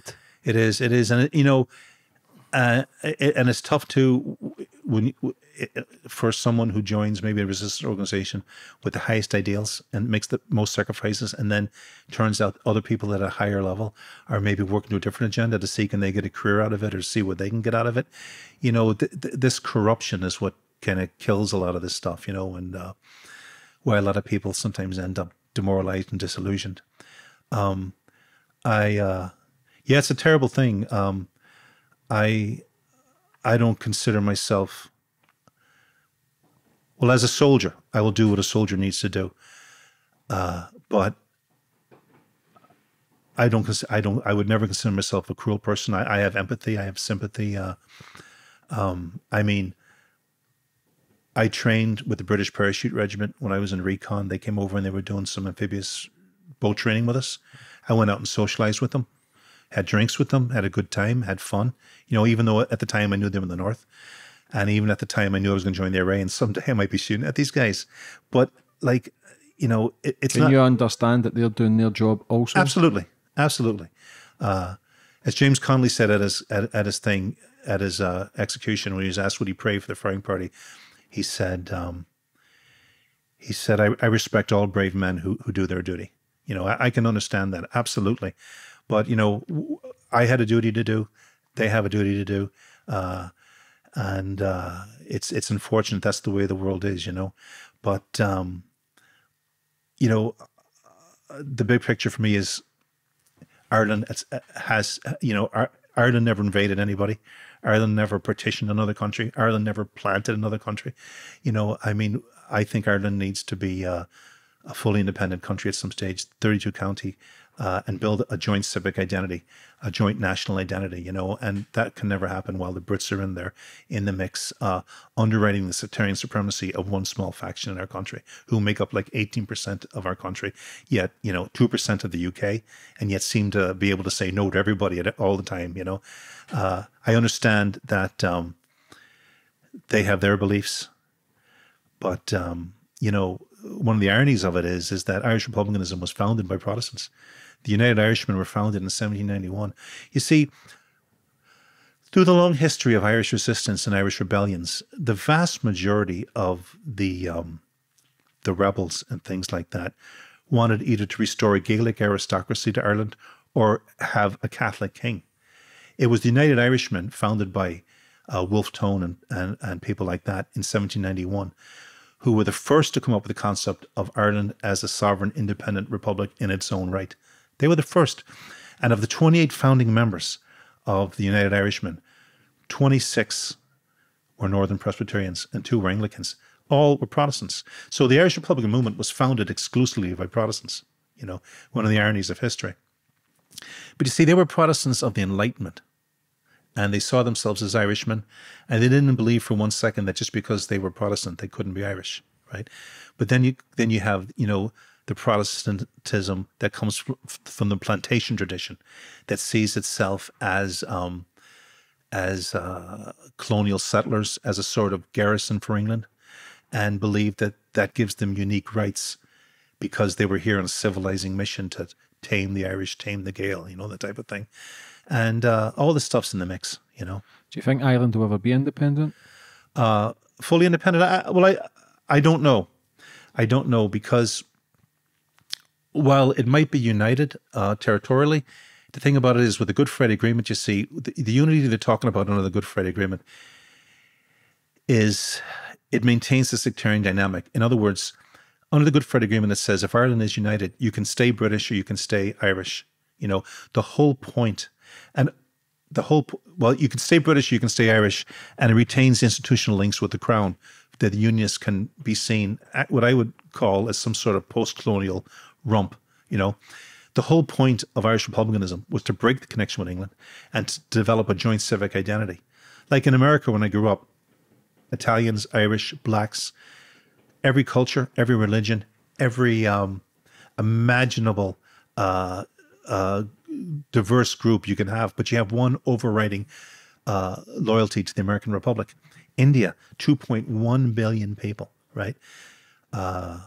2,000 ethnic groups and 15 official languages, and they're one united republic.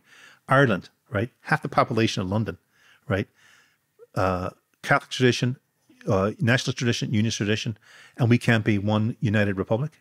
You know, it does. But and the reason we can't is because there is a foreign government in the mix underwriting the supremacy of one section of our people, and is breaking that connection with England. That Wolfe Tone, that the Protestant founders of republicanism believed was the only way to eventually build a national identity, and I believe that's still.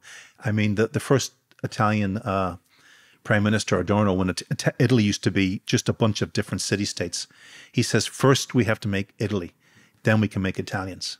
You know what I mean? Same situation in Ireland. We have a partitionist mindset in the south because of partition. We have a unionist mindset in the north because of the union. And I don't believe we'll ever really have an Irish Republican mindset until we have a full Irish Republic. Mm-hmm. What you thinking your first night after you get 35 years? I was thinking... Did you start questioning your whole life decision making, or were you still just proud to be the soldier and willing to basically die or do life in prison? I wasn't too proud at yeah. I was thinking, I was thinking, I'm sick of these fuckers informing on me up at the top. I'm sick of them fucking. Why you, though? What? Oh, not, I don't mean me No, but personally. why you like kept getting informed on? Like, No, no, was it it was a bunch of people? fellas. Oh, yeah. Well, that's 45 years Yeah. from informants. Like, Yeah, I'd still be in jail today. Now, only for the Good Friday Agreement. And people say to me, you don't support the Good Friday Agreement. And I don't, because I support the Irish Republic and it can come from the Good Friday Agreement. But when we talk about the peace process, just I want to be clear, I support the peace. I'm glad there's peace now. I would not advocate a return to war. But my criticism is with the process, because where the process leads, where it can't be Irish Republican goals. But to answer your question, James, I remember more or less my first day in Belmarsh. A prison within a prison, like a concrete tomb this was like.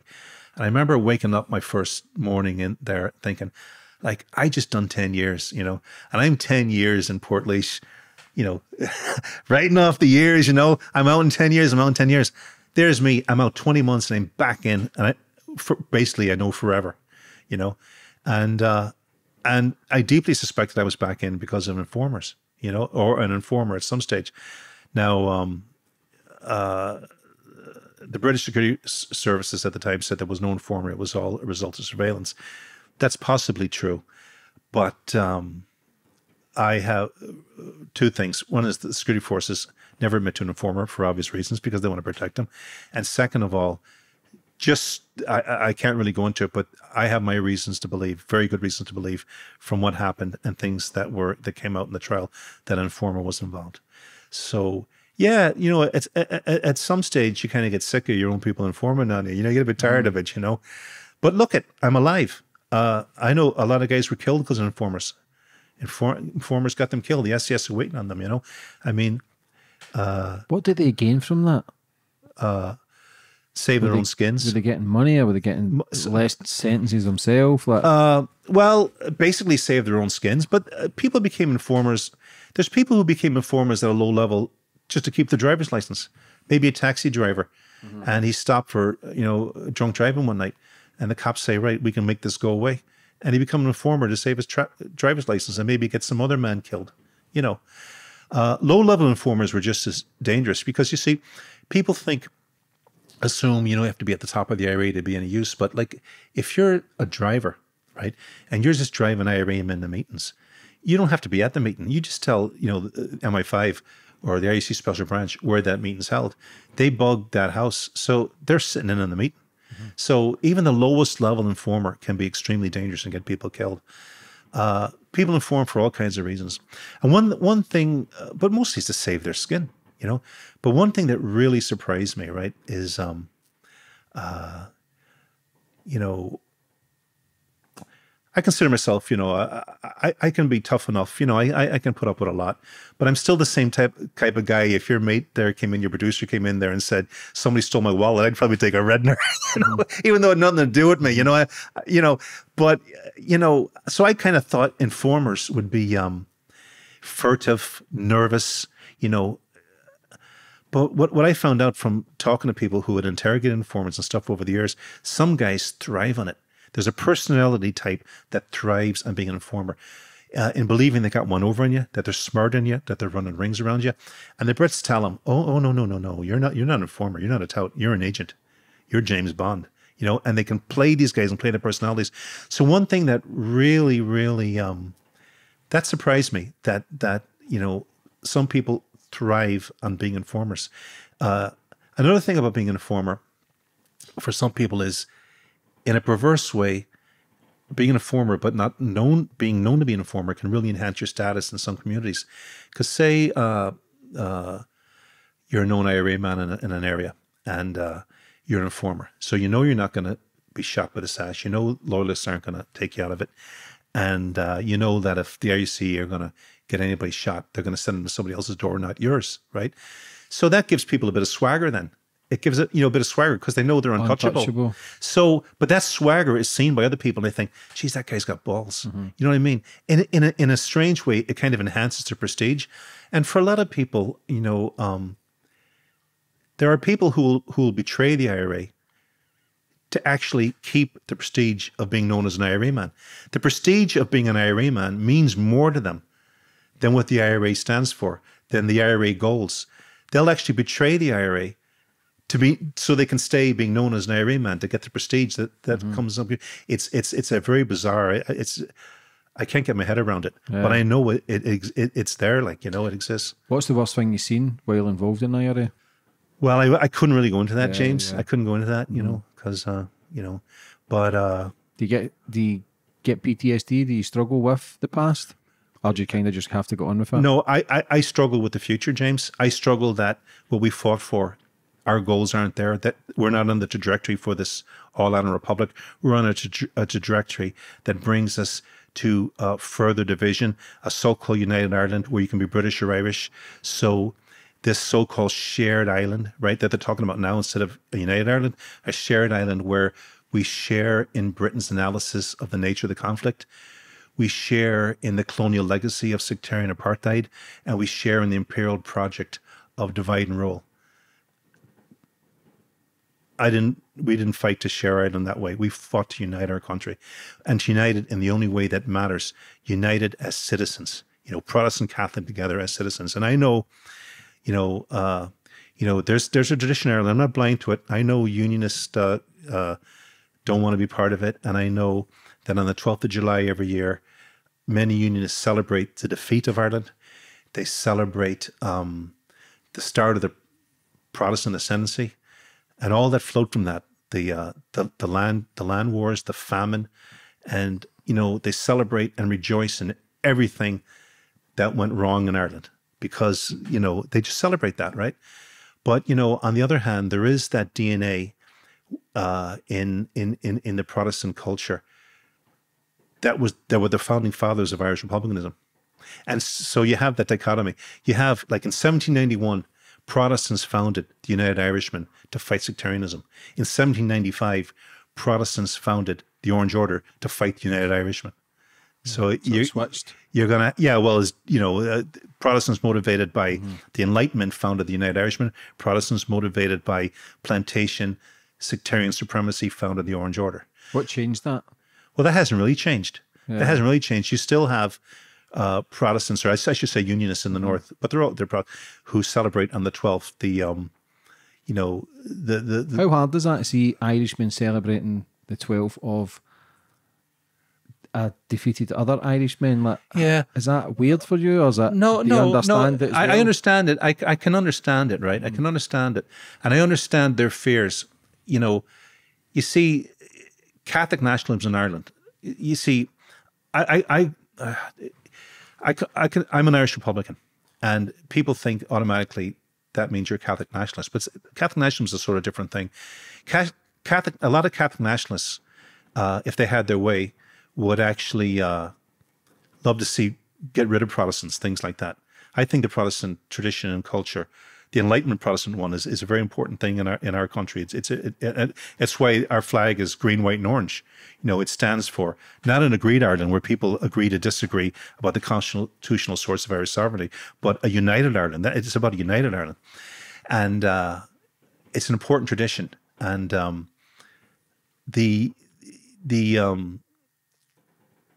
but a lot of Catholic nationalists, who a lot of them be quite right wing and almost fascist tendency, some of them would have been quite happily see Protestants ground into the dirt if they had got a chance in their day. They would have been quite happily seen that, or maybe even expelled from the country.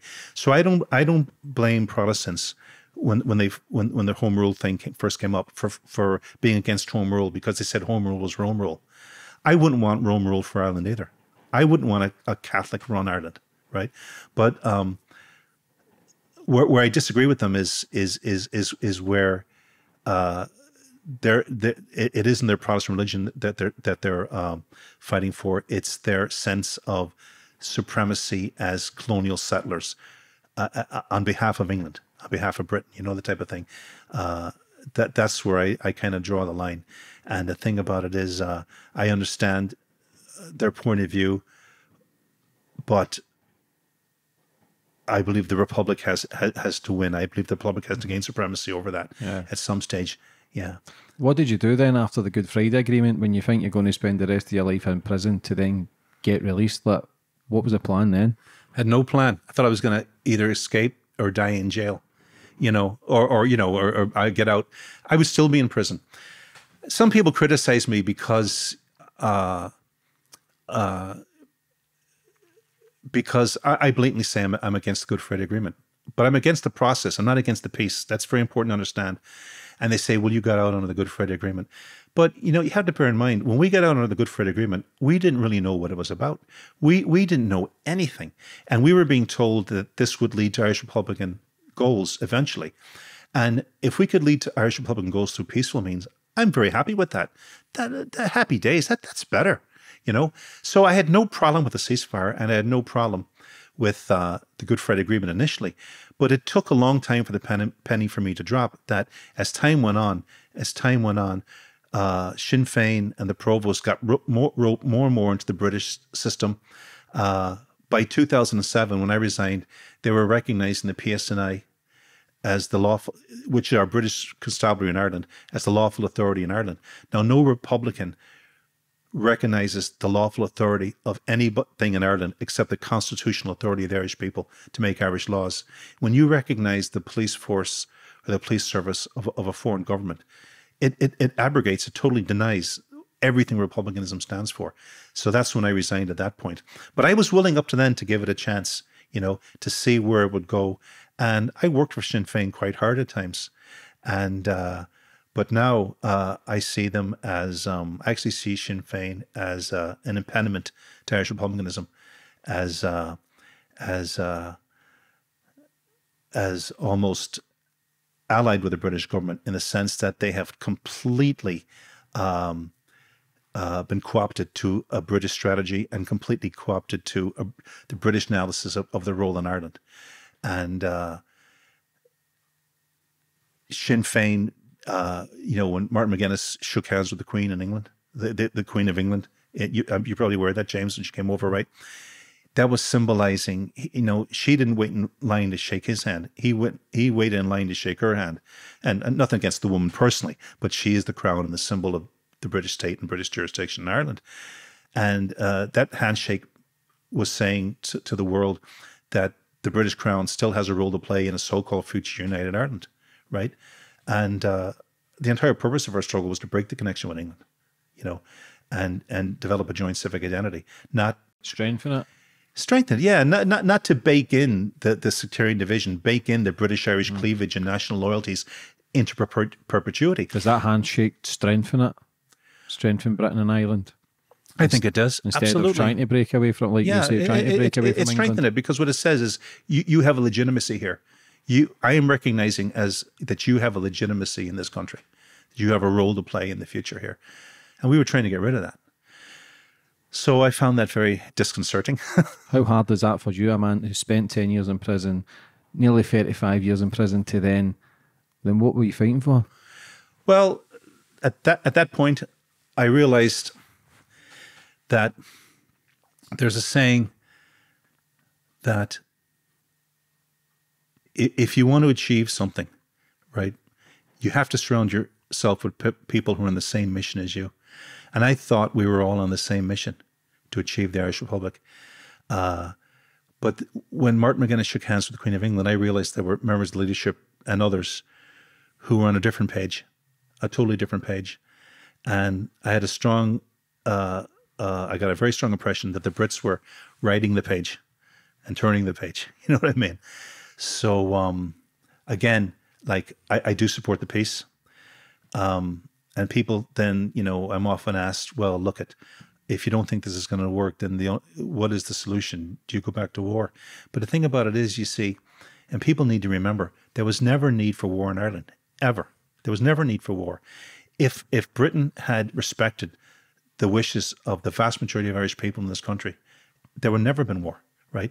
I remember the British Secretary of State, Peter Brooke, Northern Ireland Secretary of State Peter Brooke, in the early 1990s, and he said that the British government was not against the concept of a sovereign Irish Republic, only against its violent expression.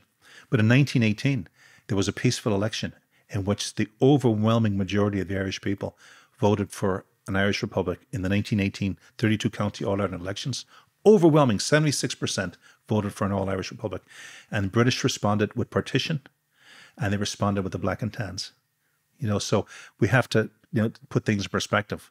And while the IRA has to take responsibility for what it done and for the wrong things it done, from an Irish Republican perspective, the primary root cause of violence in Ireland is the British presence.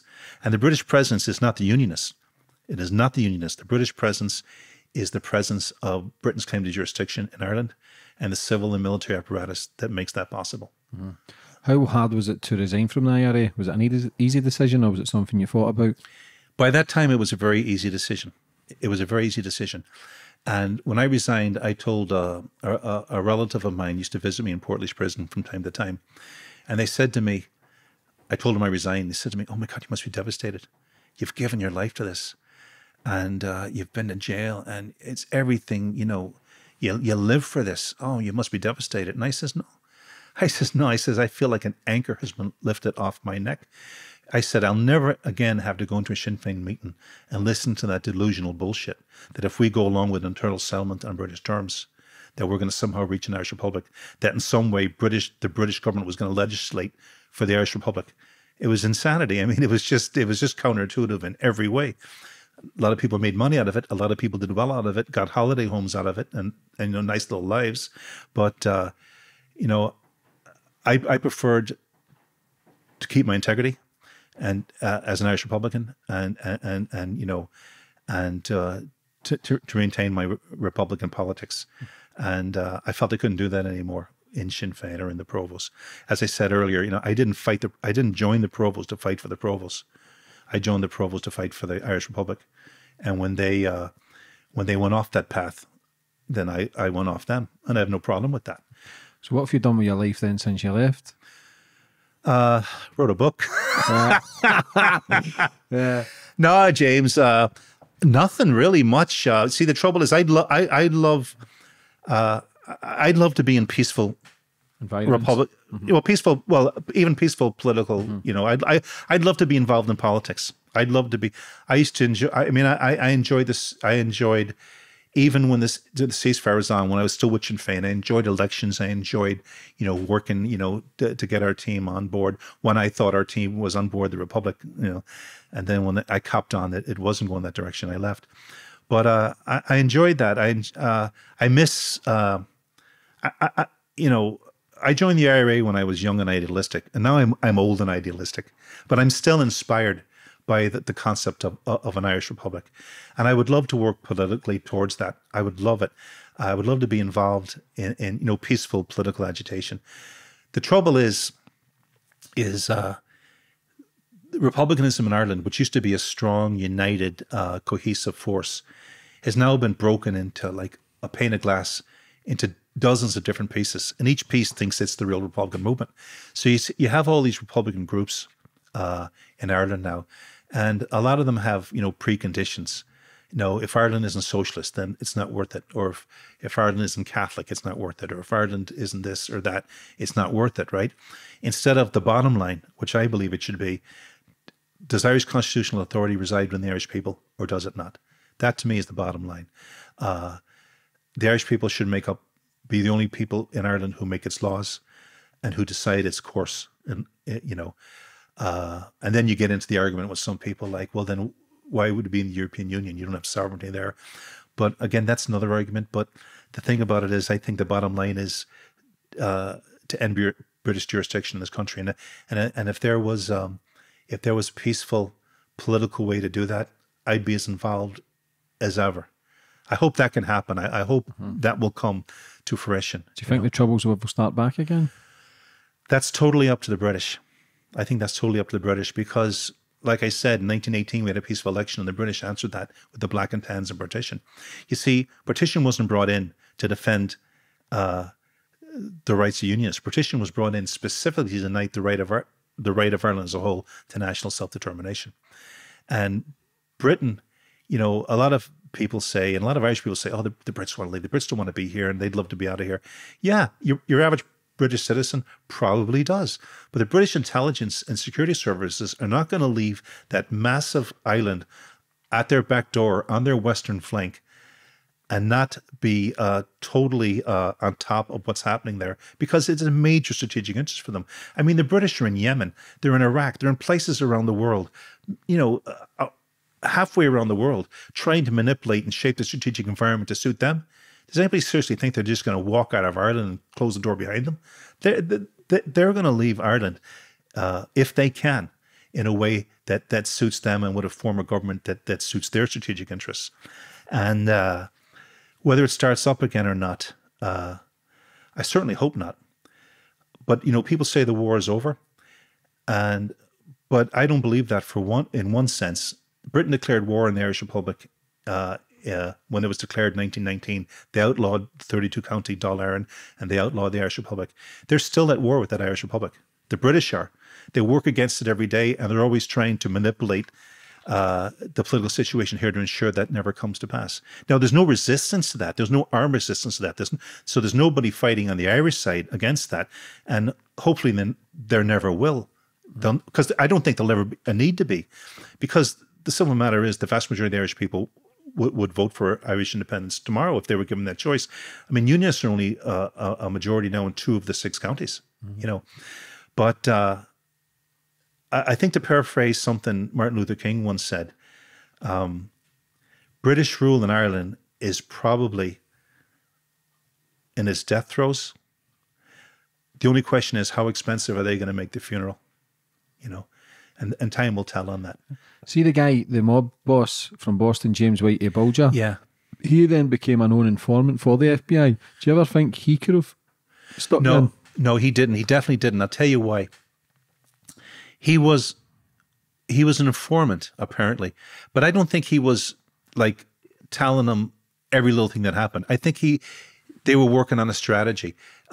He was giving them information on the Italian mafia in the north end of Boston. FBI guys were rolling up the mafia, and they were getting promotions, and they were getting great kudos from the FBI for doing this. And they let Whitey run, I think, run amok. Excuse me. But there's 2 reasons why I don't think he informed on it. One, I don't believe for one moment that the FBI would have allowed us to leave American territorial waters with those arms, for 2 reasons. One is we could have sank, which we came within a hair's breadth of doing, right? Mm-hmm. That close. The second is they weren't going to hand the credit for the investigation and arrest of that to a foreign jurisdiction. Did you think about him, those being a suspect? At the start, until I realized the Irish Navy was waiting for us behind the Skellig Rocks on our way into Kenmare Bay, where it's small little islands where our radar couldn't pick them up. Now, Whitey didn't know we were going there, but they knew. So I didn't know, Whitey didn't know. Mm-hmm. So no, I actually don't believe. I don't believe. Sean O'Callaghan definitely informed, and somebody in the area leadership told me to come now, bring everything, and you be on the boat, which made absolutely no sense and actually fucked everything up. So Whitey Bulger's like some story, because I know you were coming on, and I knew there was a connection, but this man was on the run for 16 years. Yeah. FBI second most wanted above Bin Laden. Yeah. Over £1 million bonus you would have got if you'd found out any information for him, but he ended up around for 16 years, get captured at 82 years old, and then beaten to death in prison just 3-4 years ago. But I believe in a wheelchair. But the thing is this: a few media interviewers have taken me to task for working with Whitey Bulger, and they come out with all the stuff we know now because of movies and books, stuff I didn't know. He murdered this one, he murdered that one, he murdered this, he murdered that. He was a mobster. He was. He was a mobster. I knew he was a gangster. Don't get me wrong. I don't deny for a second. I mean, I put it in a book. I work with him. But I didn't know, some of the really bad stuff he was doing, like murdering. He murdered a girlfriend of Steve Fleming and pulled her teeth. I mean, he didn't tell us that. But the thing is, the FBI knew. You see, here, people give out to me, oh, you work with this guy, you must have known. I didn't know. But the FBI knew. They knew, and they were letting him run, and they let him on. And I firmly believe, with no evidence, that the FBI had him killed because they put him in a prison in an open area and let it be known he was there, and that let it be known he's an informer, and he was killed almost immediately. And I mean, I was talking to some guys from Boston recently, and they're absolutely convinced he was set up. He just knew too much. He just knew too much about the FBI, and to save, I think, embarrassment, they just had him. They just had him took out. Yeah. I have no doubt about it. You In know? his wheelchair, in his 90s, in his cell, that even though the bad stuff it's He's done. look, I wouldn't wish that on anybody. Yeah. I wouldn't. A few people said to me, "Oh, he deserved it." I wouldn't wish that on anybody. The guy's nearly 90. He's in a wheelchair. He's half blind. He's doddering apparently, and they beat him to death with a lock and a sock. They gouged his eyes out and cut his tongue out. Apparently, no. I mean, it's hard to believe now meeting this fit guy. I knew then this confident, gangster, and he ruled the world. He ruled Boston anyway. If only he'd have known the end he was going to come up to, man. My God. Yeah. But yeah, he was some character. I talk in the book too about Whitey and his henchman Stevie Flemmy coming down. I was in a basement one time, excuse me, and I was drilling out the serial numbers of weapons before we sent them home so they couldn't be traced if they were caught. And I got very nervous. I got, apprehensive, I should say, because they never came down there, and I was on my own. I was in the corner, and see, it crossed my mind on a number of occasions that this operation was growing legs. It was getting too complicated, too big, and that it could be interfering with Whitey's business. And it crossed my mind a few times that he could maybe take me out. Wouldn't be hard to do. Put me in a lobster pot. Then I know 6 months later, no sign of me. IRA sent somebody over. Where's John? Oh, we gave John $200,000 to bring him over to you guys. You ain't seen him? John's in Vegas with the fucking money, That crossed my mind, I know, but even though I didn't know a lot of the stuff he was at, by then I'd heard enough from people he was working with to know that he was a capable killer and that. But I thought in gang wars and stuff, and if criminals were killing criminals, there was no skin off my nose. I mean, I didn't care. It's nothing to do with me, as long as, I could get my work done, And so I was in the corner of this basement, this real dark basement, and Stephen Flemmy and the other boy were talking to me, and I couldn't understand what they were down there. They'd never come down there before, and none of the guns were loaded. And I remember thinking, oh my God, I should have a loaded gun here. Like, I really thought there's something going on here. But they did leave. They left. And afterwards, though, I found out that John McIntyre, who was on the Valhalla with us, was murdered in a basement. And because I presume they didn't have that many basements, I'm 99% sure that was the same basement that a few weeks later they murdered him in. And also, I later found out that there were bodies buried into the basement too. So when I was drilling out the serial numbers, there was probably 5 or 6 bodies buried under me, Why is such a man at high caliber surrounding himself with guns and that? Like, should he not have been far away from them? Or did he just enjoy the buzz? Well, when you have the FBI protecting you, you can do whatever you like. Exactly, yeah. You can do whatever you like. Yeah, he wasn't worried. Feel untouchable. And again, when you think about it, I never thought about it at the time, but the confidence he betrayed. See, I didn't know he was working with the FBI, right? Obviously. And the confidence he betrayed and the swagger that he had and the confidence that he had would kind of give you confidence, And, but he had that confidence because he knew he was untouchable, Mm-hmm. So when you think back about it now, it's like this circle, you can project an air of invincibility because you're invincible, but not because you're invincible, but because the enemy have made you that way, So it's my God, So what's the future hold for John Crawley? Well, I know what it holds for a lot of people. I know what a lot of people would like it to hold for me, but I don't know. I'm 65 now, and I might try and write a novel. Well, I read a novel before. And basically the way this started was I wrote a novel, and I spent about 3 years in it. And I thought it was a pretty good novel, if I do say so myself. And when I was trying to get it published in the States, the American publisher was saying, yeah, your writing's good and all, but, your story, we want to hear your story. Ex-Marine, Whitey Bulger, IRA, all this shit. I says, I can't talk about that. It's impossible. But anyway, one thing led to another, and I think I was able to write a bit of a memoir without incriminating me or anybody else, which was the main thing. I mean, the only person I mentioned in the book really is Martin McGuinness, and he's dead, so he cannot be charged or incriminated. But I don't, name anybody else who could be incriminated. So I was very careful with that. And anyway, to answer your question, James, Maybe I'll polish up that novel now. I don't know, or I might write something else. Like I'm 65 now, so like, what else am I going to do? I don't know. I really don't know. But I have a great family, a lovely wife. I've a 17-year-old son, a 16-year-old daughter, and I'm very happy in my personal life. I'm very happy. I'm very content.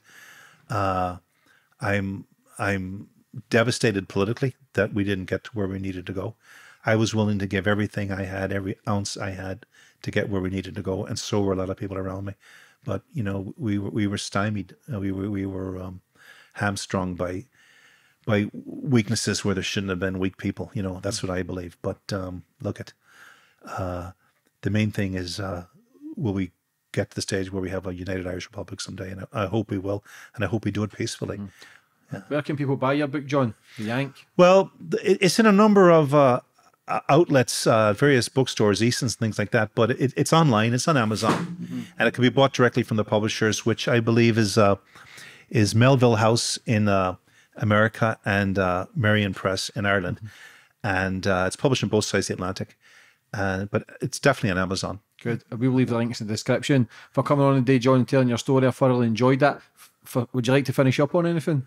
Not in particular, James. I really appreciate it. Myself and my wife, Debbie, we watch your podcast quite often. So it's just amazing to be here. It's hard to believe, actually. It's a strange world. John, listen, all the best. Thank you very much. I really appreciate it, God James. bless you, Thank you very much. Thank you.